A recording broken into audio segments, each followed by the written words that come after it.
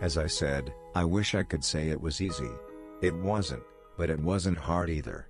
But without a strong reason or purpose, anything in life is hard.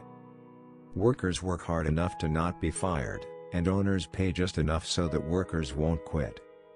If you realize that you're the problem, then you can change yourself, learn something and grow wiser. Don't blame other people for your problems. The single most powerful asset we all have is our mind. If it is trained well, it can create enormous wealth in what seems to be an instant. I'd rather welcome change than cling to the past. Emotions are what make us human. Make us real. The word emotion stands for energy in motion.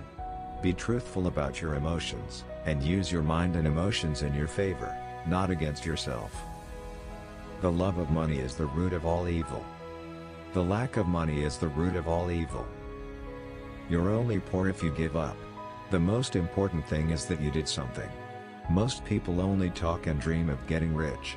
You've done something. Winners are not afraid of losing. But losers are.